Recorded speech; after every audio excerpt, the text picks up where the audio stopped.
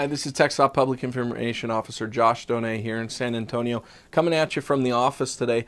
We're going to talk about an issue that was brought to our attention by a truck driver who called in to talk to us a little bit and make a couple of suggestions about the way things are done at an intersection down on the southeast end of town here at San Antonio. So the issue is on Interstate 410, north and south. The exit ramps leading into W.W. White on the southeast end of town, where as you can see it's kind of a sharp corner right there going from the frontage roads to turn right or what have you for the crossroad of W.W. White.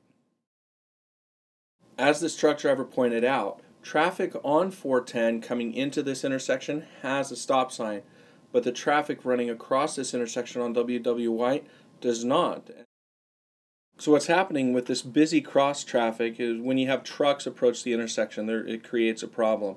You're going to see this truck kind of demonstrate what's going on as he's having a hard time looking over his right shoulder to see who's coming or whether or not traffic's clear. He kind of noses into oncoming traffic kind of to the left, knowing that he's clear right there, and he's going to bank right around to the right to make sure nobody's oncoming before he proceeds through the intersection.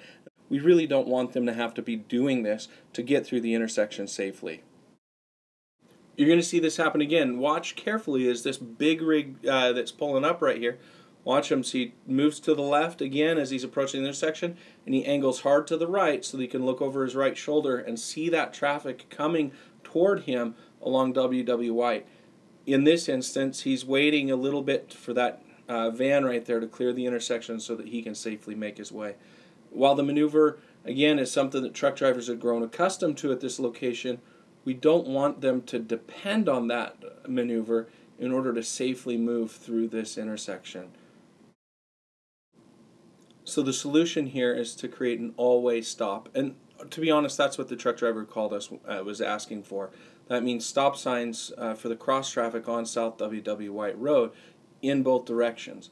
That means adding about 4 stop signs to this intersection already. Again, one at each frontage road approach and then one each direction underneath the main lanes of the highway right here, creating an all-stop situation so that the truck traffic that's moving through here can do so safely without worrying about those vehicles that they may or may not be seeing.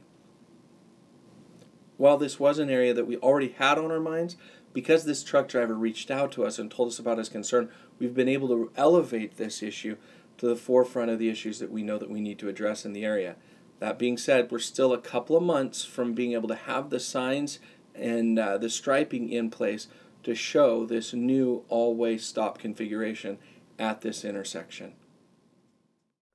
One of the things that I think is really fascinating about this situation and others just like it that are all over the place is just how much your input really does mean to us. We get about a dozen calls a day.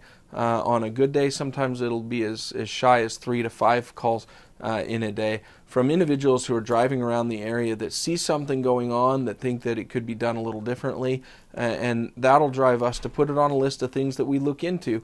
And sometimes it comes with some actual change being made. Sometimes it's something we look at and say, you know what, this is the best possible scenario given any of the alternatives there. But I just want folks to know how much your input really means to us and what we do. We really do work for you, and we try to do things the best we possibly can. We don't have eyeballs on everything every single day, but certainly those that give us a call in kind of let us know what areas we need to zero in on. So if you're one of those that likes to give us a shout once in a while, well, thank you for helping us to better do our jobs and make sure that your driving experience and that your transportation experience is constantly improving. Thank you for joining me today, and remember, if you're out there, be safe, drive smart.